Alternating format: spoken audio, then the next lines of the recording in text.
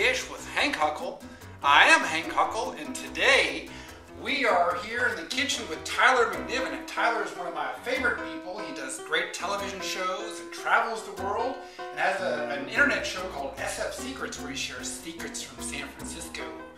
And today he's going to share a breakfast secret with us, one of your favorite family recipes. So what are you going to make? That's right. Today we're making one-eyed yogurt slingers.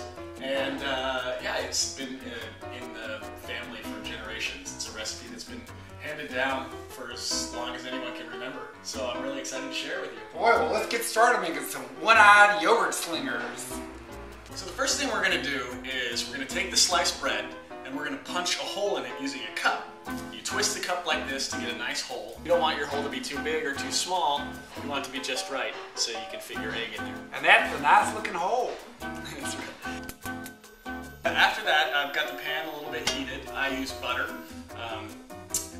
before putting the bread on. Put the bread on the pan, and now this is the exciting part. You break an egg into the hole that you've made in the slice of toast. What's an egg in the hole? Egg in the hole, you got it. This is also a perfect opportunity, while you're waiting for the egg to cook, to add a little bit of salt or pepper. And once it's cooked enough, I'm going to flip the bread and cook the other side of the egg, the other side of the bread. This is going to be a great Sunday surprise for my wife, Kendra. Yeah. How did you meet her? Well, we met online. Online, Yeah. And was that one of the, where you pay for her trip and her green card? Oh, no, this was through our church group. Oh.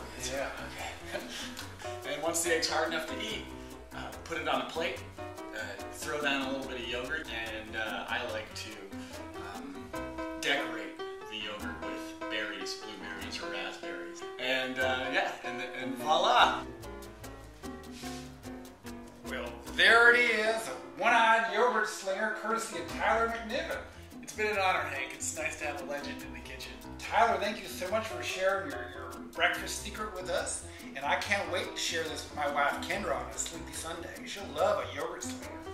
So let's have a little bite and get going on our breakfast morning. Sounds good. Bye, everybody.